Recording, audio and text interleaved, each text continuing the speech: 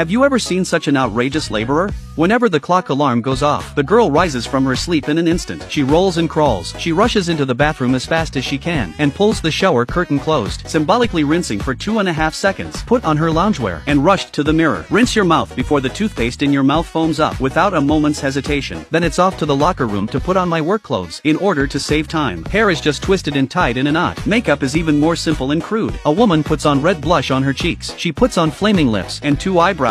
And finally, she puts on foundation. I can't say it's beautiful. It's like drawing a map. The girl was very satisfied with her makeup. Then she rushed out of the room as fast as the wind. Halfway there, she came back. She hadn't eaten her breakfast yet. She filled up her stomach in 3 tries. At this point, there are still 2 minutes left before she clocked in at work. Seeing that they cannot catch the morning rush hour bus, the girl ran at a speed of 2.5 seconds for 100 meters and chased after her. Her high heels were almost dry and smoking. Just when everyone is not optimistic about her, the girl miraculously grabbed the handle.